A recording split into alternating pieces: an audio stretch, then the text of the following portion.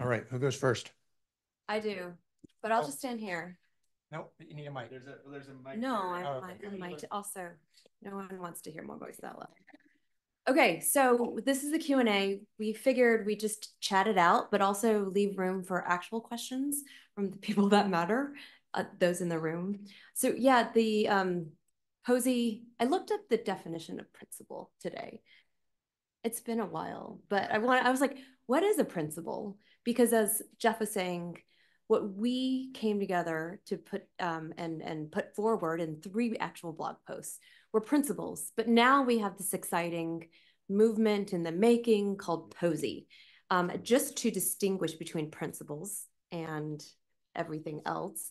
A principle is a fundamental truth or proposition that serves as the foundation for a system of belief or behavior or for a chain of reasoning. That chain of reasoning is that with the set of principles can be a fuller, more holistic way in which we understand how trust can be propagated, can continue by those in the community, the constituents, relying on a piece of scholarly infrastructure. All right, with that, I thought Cameron maybe could give us a little bit of a story as to what the origins of the principles were. Yeah, and as the reason I'm possibly uniquely placed to do this is I actually know the exact dates of the Brighton trip. My diary doesn't go back that far. So you may detect a pattern in the way we work. What happens is the 3 of us talk endlessly sometimes about an issue, yeah. And Jennifer gets bored and forces us into a room to get something done. And the way this happened, this was serious enough that we all went to Brighton. And we spent 5 days in Brighton from the 25th of August, 2013. No, hang on. It's from 2014, the 29th of August. And I know this because my birthday's on the 28th. So I remember there was a whole thing about a birthday cake, which I'm not going to go into. And we went with the intent of writing a blog post, as Geoffrey mentioned, about something entirely different. So we were concerned about how a general system of offering corrections over the scholarly record could be built and made. And we spent several days on this, and we wrote a white paper, which is still on Google Docs and is broadly complete. And we got to the end of this, and bear in mind, 2014, this was around it was about 2 years after Orchid was founded, I think. We'd kind of been through that process collectively, and it was hard, right? Any of you who were involved in setting up Orchid, that was really, really hard work. And we realized, a new infrastructure. And the assumption we made is, oh God, that's another organization. So let's make it the last one that ever has to be set up. Maybe we could write a set of principles that would provide the ground rules. And we were, in a sense, trying to bind ourselves. These were rules we were setting for ourselves about how we thought something like this should operate. And again, it's still, August 2014. The date of publication of the principles is the 15th of February 2015. So we still took a long time to write the blog post. And well, the hilarious thing is over lunch, we were going back, we found the Google Drive, which has about 16 document outlines in it, which we've never finished. And now Jennifer's found those again. I'm sure we're going to be told they need to be done.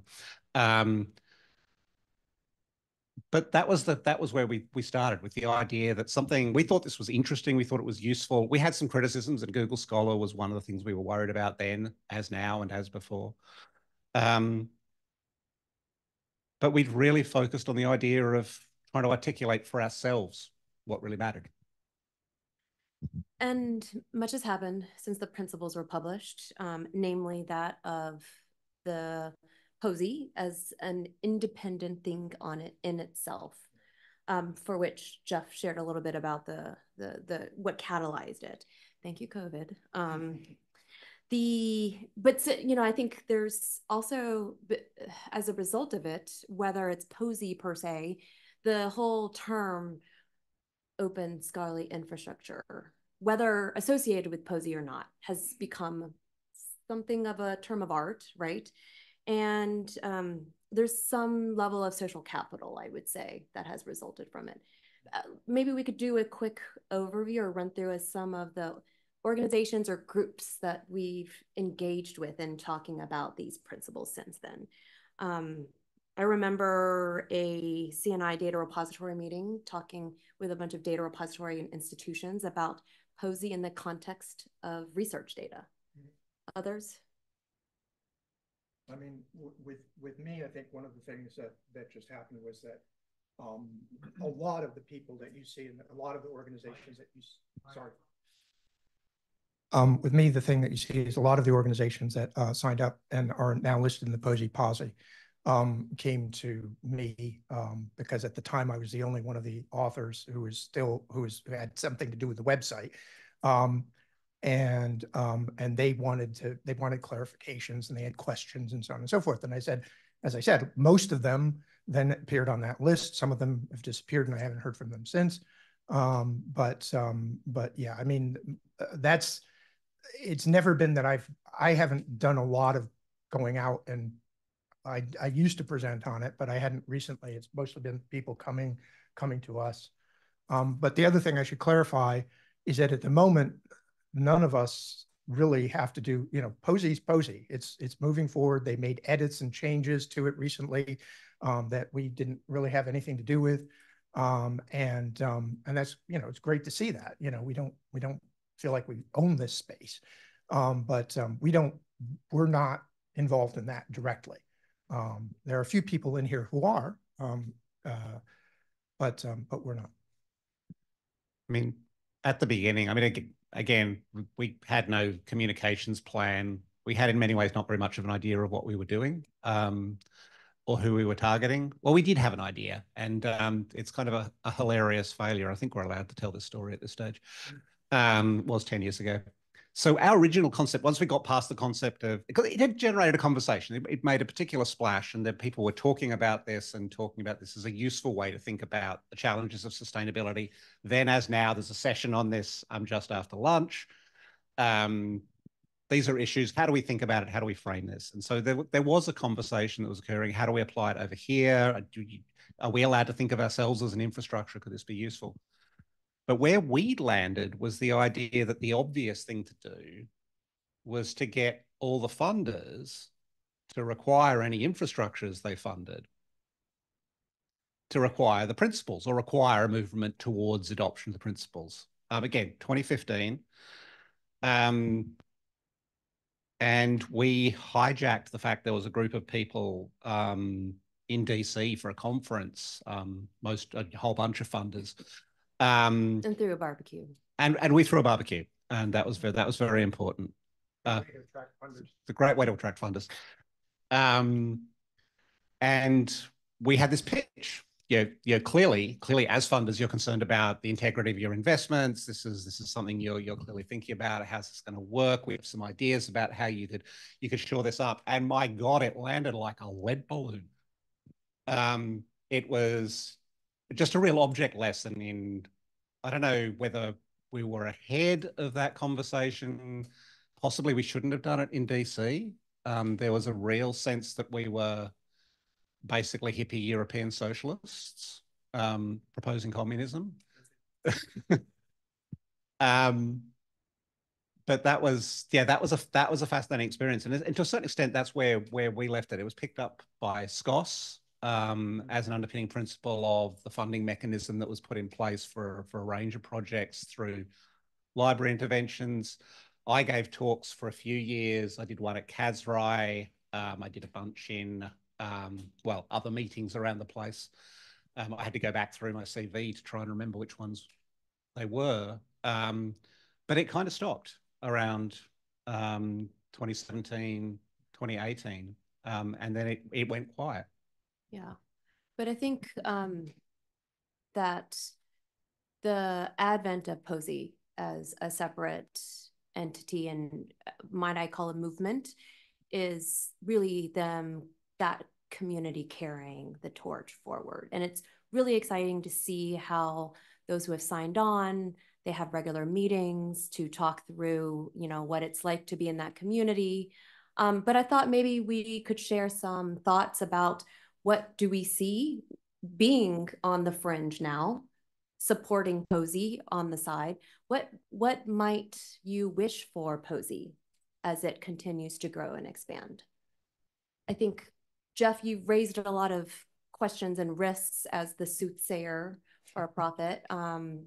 But yeah, Cameron, anything in particular that you would like to see, opportunities for how this might continue to evolve and grow? I mean, I'd echo what Geoffrey finished with, and perhaps expand it, because I think we've heard throughout the meeting there's been talk of misinformation, disinformation, questions of trust, fraud, integrity, and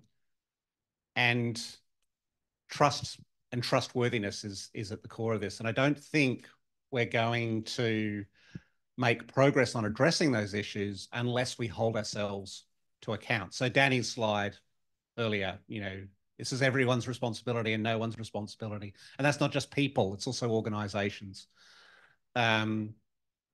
So, you know, we all have to take a part in constructing the ways in which we can be critical friends. I mean, it's a kind of old term now in some ways. Maybe we've forgotten how to be critical friends in our polarized political environment where everyone hates everything. And it does reduce to a 30-second Twitter conversation. But as someone, a scholar, said to me a few weeks ago, the difference between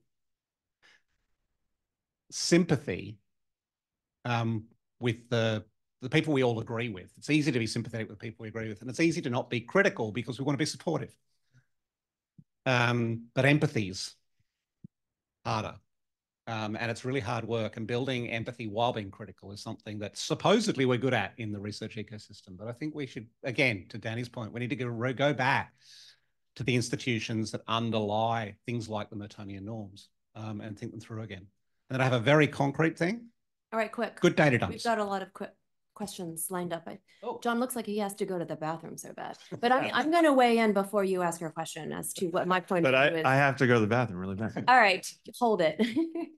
So, and personally, I mean, I think I'm really excited to see this foment of organizations come up voluntarily. But what does it mean as a movement? It feels like these things not have an organic quality to it, but also from experience to have a vision, someone driving towards a vision, something more structured that would lay out ways in which this effort can continue to expand and grow is probably needed.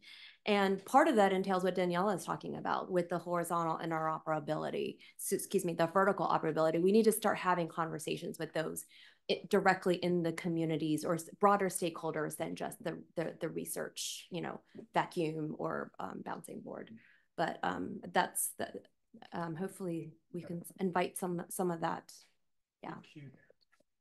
Q John. Yeah, I mean, I kind of had a question for the three of you, is building off of what Cameron said, which is, I know that some of the inspiration for Posey and the reason why many people are interested and gravitate towards it is actually this idea of creating a space for a conversation that is critical of each other. You know, we have a hard time articulating why we like some actors and don't like other actors. And I mean, we want to frame things in a positive way when we talk publicly, but also behind closed doors. We're like, those people are just, you know, hard to work with, or they have the wrong business model. And there's a negative aspect to it, which not negative in the negative sense of, you know, it's negativity, but it's just not positive framing of how people are working. And I guess maybe you could talk a little bit about how much of the inspiration and what we're trying to do here is some of that kind of friendly criticism or being constructive criticism and having a framework for that. Framework for criticism. Yes. Yeah, I mean, I think the accountability is the word that we've been using all these years, right? Accountability is the attribute that's most fundamentally tied to the whole principle or the hypothesis that all of this can lead to trust. And to the extent that accountability needs to take a more formal and concrete manifestation and representation, what does that look like? I mean, these are some of the big questions that I'd like to see us as a group explore further, as Posey explore further. Sorry.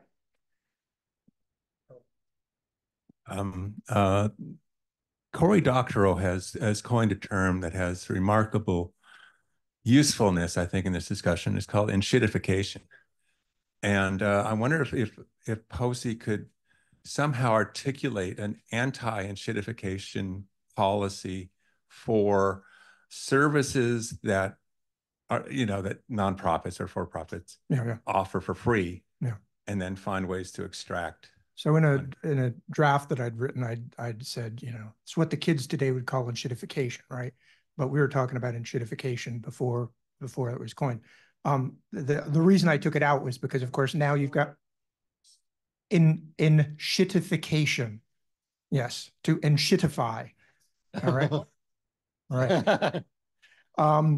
And the problem with the term is that, like, people use it now to describe anything that they just don't like about something. It's like, look, they changed the color of the windows. That's the enshittification of the, and it's so it had a power, and there's a very specific way that Cory meant it. And it does actually describe this phenomenon, right? Which is that if a community doesn't have voice and they don't have exit, they're going to have, they're at the mercy of whatever the organization does. So that's a real problem. But but we did, at least I avoided the term just because I think it's already overused, even though, it's a useful term. Anyway, sorry. Yeah, so a comment and a question. Comment is just looking at the fact that you all wrote this in 2015, and then Crossref publicly endorsed it or signed up for it in 2020, and within 3 or 4 months after that, about 6 organizations followed it. And so I think it's an interesting I don't know, example of leading by example rather than leading by words. So the in some ways writing it actually, didn't actually do anything, but once organizations started picking it up, then it started getting that mass. And so it's interesting to think that organizations working collectively seem to be what's successful here. I mean, it's great to hear. It was like one of the proudest things that ever happened, when they did that. Totally unexpected. I really didn't think they were going to do it for another 5 years, but it was great. And yeah, you're right. Then all of a sudden people came and did it. Cool. I think your question. Sorry, you had a question. Oh, the question is just, again, as I put in Slack, so some of us have already seen this. For the organization that I did this on behalf of, which has our resources primarily being volunteers and not money. A lot of the wording doesn't quite work because it kind of assumes that money is the most important thing for the organization, right? You have to do things to have enough money to keep going over it. So anyhow, so it's just a question about, does this actually resonate with anybody else? And is this something that we should think about changing at some point? So my answer would be like, I feel like it does address that. It's like the answer is you do have enough money because you've got volunteers. I mean, that's the kind of thing that is the principle, right? You can explain, this is how we interpret this. And we run this off a volunteer, effort. And this is why we think that we meet this criteria. There are other things like that. Like, for example, people say you don't mention equity, equitable access. But in a way we do, right? We say anybody who's a stakeholder should be able to join and participate in this and should have a say in the governance. And by definition, that means that if you have people who can't afford, you're not fulfilling that section of it, right? So, again, I think it gets back to the principle thing. It resonated a lot with me because I think I recall a conversation we did have in Brighton about succession planning, which is kind of what. So Dan was referring to the idea of, if you've got to trust that an organisation is continue to operate and it's volunteer led, then you need to understand that it's got a strength in depth. Support that those volunteers will continue, because as people inevitably leave, burnout, as we often see, again, when organizations that have a lot of burnout, that's a bad sign for sustainability. So I'm actually quite sympathetic to the idea that kind of principle certainly fits into the concept. We probably thought that it was covered by transparent operations, but I think there's a lot of things we did. I mean, yes, we wrote this blog post and we recrafted it over another 6 months, but we never expected it to be adopted in the form we wrote it. We assumed there was going to be a pile on and everyone was going to tell us how we were wrong. So yeah, so I think there's a lot of conversation about how to create the trust that an organization is being properly managed in the interest of its stakeholders, the trust that it's going to continue to be worth investing a community's time in, and the trust that if something goes horribly wrong, there's a path to exit. Those are the key things, and how they are discharged is just a quick note that, you know, revisions to these principles through the POSI effort are underway. And a lot of these revisions are brought forward by those organizations who are struggling and thinking through how to interpret what are in the principles. To underscore Cameron's point, I think we would expect and hope that they would continue to evolve so that it better meets the diversity of organizations by which, you know, this might apply, right? There was no way that we would be able to come out with the ones that would end up sticking around. And so I'm super glad that there are revisions.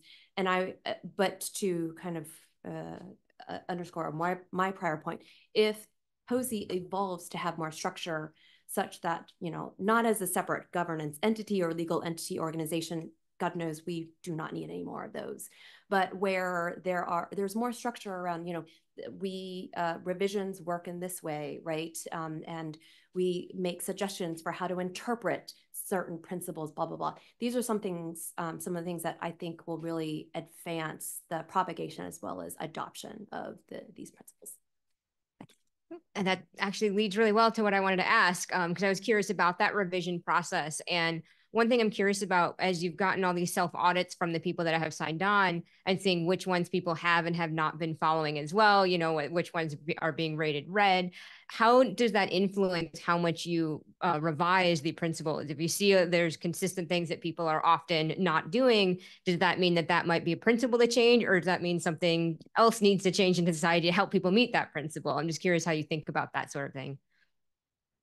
So, I mean, my take, and Dan, you might, I don't know whether you'll agree with this, but I think the group that runs the POSI Principles site sort of accepts these as they are. They're not like reviewing them or revising them.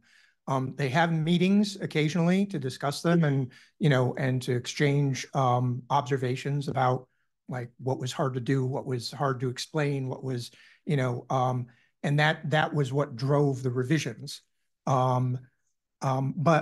But I think, and I think correctly, they're taking these at face value. Like, you put it up there, it's your community that's supposed to hold you to account, right? They're not peer reviewing these things or doing anything like that, right? They're saying, okay, we'll put that up. Great, thanks. You know, we'll answer questions, so on.